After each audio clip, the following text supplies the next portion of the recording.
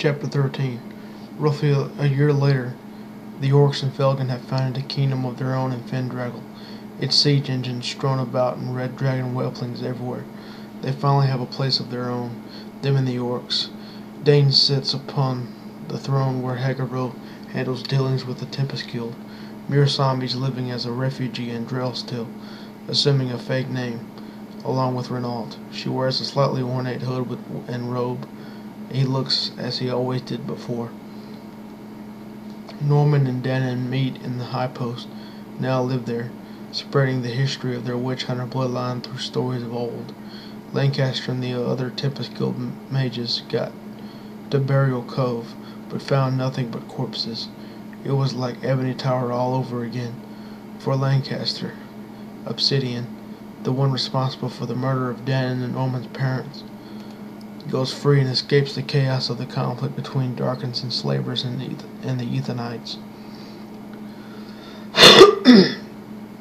Norman still hunts him to this day. Creon Sampson visited the elves in the name of Ascadia City but was turned down. The elves had a war pact from long ago with Ascadia City but felt it was not necessary to help now that the city had been fully rebuilt. They did, however, promise to come to their aid if the need arose. Again, the Orcs and Felgen freed Mirasambi's mother from prison in Fendraggle, for even Orcs can show mercy. She lived among the Felgen for many years and became wife of Hagaro. Mirasambi, still Fakehurst, lived with Renault and Drell, leaving her former royalty in name behind her. Samson returned to his tribe, him teaching his tribe the ways of the world and them teaching him the ways he forgot. The Felgens renamed Fendraggle to Soratopa, after Sora, the first one who created the Felgen relic. She was a Felgen priestess of the First Age. The few dragons roaming the land of Ascadia met in Ascadia City with permission from the council there. Upon its outskirts, a handful have elected to stay as most would return to the Tempest, for they tired of this world already after so long. They would act in accord with the elves of the old in Treetop Point. The council in Ascadia made a pact with the elves to fight for the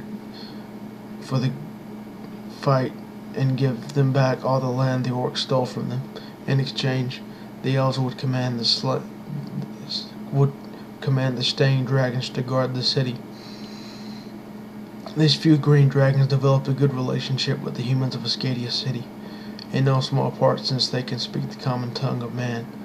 Danon was schooled in the ways of the witch hunter by Norman, and they search for obsidian when time and weather permits. Otherwise, they can be found at their home in High Post. The shadow of the dark wizard Darkin still looms over the city. Later, Princess Mirasambi went to live with the elves as the fake curse was sacred to them, and only them. She could live in a beautiful land free from her cares. A messenger from Ascadia City came to Samson, recruiting him as the dragon guard of Ascadia City. He gladly accepted the job, and left his tribe yet again. In the end, not much was lost, but nothing was won either, except maybe a sense of adventure long endured. And for a decade things go on as they should, and would any other way, until rumors of a strange cult surfacing in the frozen north rises to ears to be heard. In the frozen north